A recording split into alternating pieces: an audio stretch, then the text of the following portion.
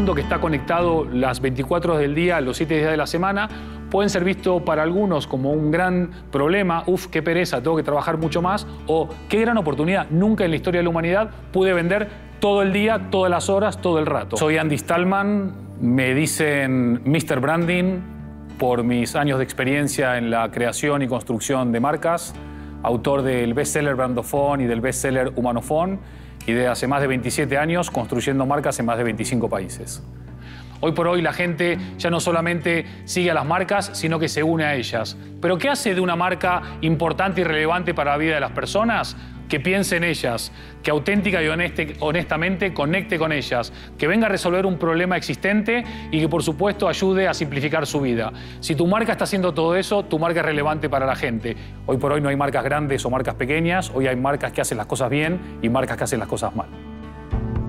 Es probablemente la mejor época de la historia de la humanidad para las empresas medianas y pequeñas, porque pueden competir prácticamente de igual a igual con las compañías grandes, porque en Internet el tamaño no se nota. Lo que se nota es la calidad de tu trabajo, la calidad de tu contenido, la calidad de tu servicio, la calidad de tu interacción, la calidad de tu comunicación, la calidad de tu contenido.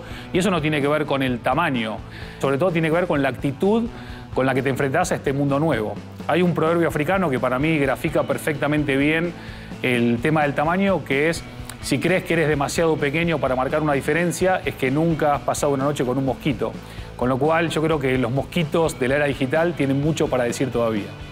Lo bueno de la mayoría de las pymes es que todas están haciendo branding aún sin saberlo. Cuando digo branding me refiero a este proceso de creación, construcción y desarrollo de una marca. Y cuando hablo de las pymes que están haciendo branding me refiero a que todas tienen un servicio, un producto, una presencia física, una presencia online. La diferencia entre aquellos que están teniendo éxito en relación a los que no lo están teniendo es que quienes tienen éxito tienen una estrategia de marca, tienen una estrategia de branding.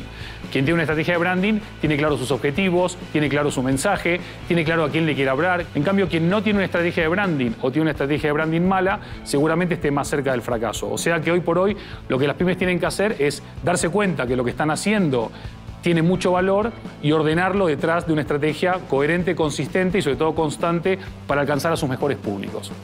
¿Por qué las pymes tienen que tener un complejo respecto de las grandes? No, ese complejo es solamente mental. Para poder descubrir este mundo nuevo, que es el mundo offline más online, lo que tenemos que hacer es abrir nuestra mente a lo nuevo y abrazar lo nuevo. No tener miedo a que no tenemos recursos para contenidos o no tenemos más gente para lo digital. Hoy por hoy lo más importante es la relación humana. Las empresas pequeñas o medianas tienen una ventaja, que en general han nacido en un momento determinado para venir a solucionar un problema existente.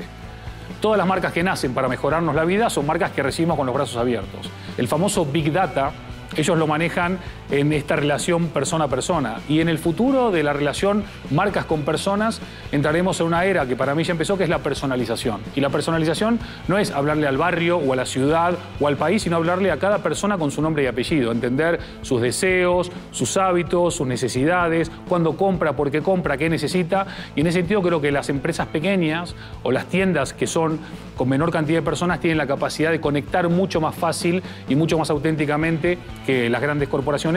Y hoy por hoy lo grande no se come a lo chico. Hoy es lo rápido lo que se desayuna a lo lento, justamente a la inversa. Entonces, ¿hoy por hoy va de tamaño? No. Hoy va de velocidad, va de claridad de ideas, va de personalización y sobre todo del factor humano. Porque en este mundo tan digital, en donde hablamos tanto de Big Data y de algoritmos y de tantos otros aspectos que tienen que ver con el universo online, nos olvidamos de que al final el 95% de las interacciones sociales, ¿dónde pasan? En el punto de venta físico. Si tú, por ejemplo, me dices, quiero montar una tienda de zapatos, las preguntas que yo te haría son, ok, ¿por qué la gente va a escuchar lo que tienes para decir y no a los demás? ¿Por qué la gente va a comprar tus zapatos y no a los demás? ¿Por qué la gente va a dejar de comprar los zapatos que está comprando para ir a comprar los tuyos? ¿Cuál es tu mensaje diferencial? ¿Cuál es tu valor o tu propuesta de valor diferencial que hará que la gente ponga los ojos y el tiempo y el dinero en tu tienda y no en los demás? ¿Cuál es el valor de esa marca? ¿Cuál es la confianza que inspira esa marca? ¿Es un producto barato o es un producto diferente? ¿Es un producto económico o es un producto inimitable? ¿Es un producto para todo el mundo o para algunos? La tienda pequeña lo que tiene como gran diferenciador de las grandes superficies es que son productos no comoditizables. Si tú quieres comprar lo que todo el mundo compra, vete a una gran tienda. Es lo mismo en todo el mundo. Si quieres ir a una tienda específica, seguramente consigas algo que en las grandes tiendas no se consigan. Esos son valores diferenciales. Si empezamos por el principio, seguramente el recorrido de la historia no tenga nunca final. Pero una marca que se crea solamente para ganar dinero es una marca pobre.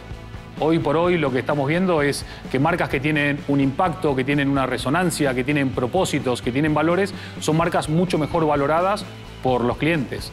La gran diferencia para estas marcas es entender que la distancia entre lo que somos y lo que queremos ser es lo que hacemos.